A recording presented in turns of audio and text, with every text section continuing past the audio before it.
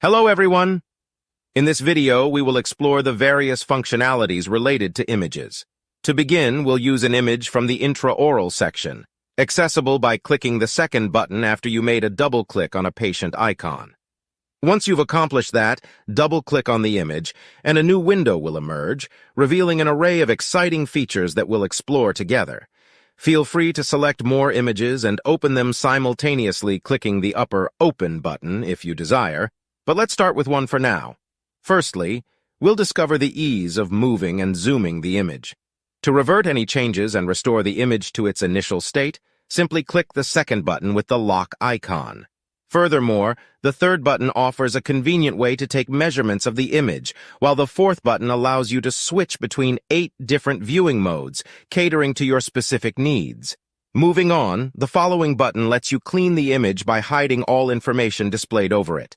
Now let's explore the fifth button, which opens a new window with additional functions, such as associating annotations or notes with specific groups of teeth.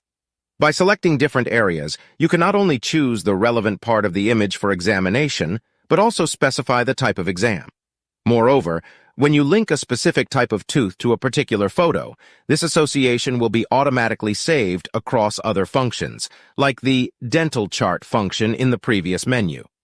Upon accessing this screen, you'll find the corresponding image placed above the selected tooth for easy reference. Next, the button allows you to create a customizable square, which you can edit and move to frame the specific area you want to enlarge. The broom, instead of the second button, deletes only the measuring line while preserving other edits. The two following buttons are related, with the first one decreasing and the second one increasing the image's luminosity. You can also access a drop-down menu on the right to modify various image characteristics. Additionally, below the menu, you'll find some interesting options, such as inverting the black-white color, or creating a spotlight to observe the image in greater detail.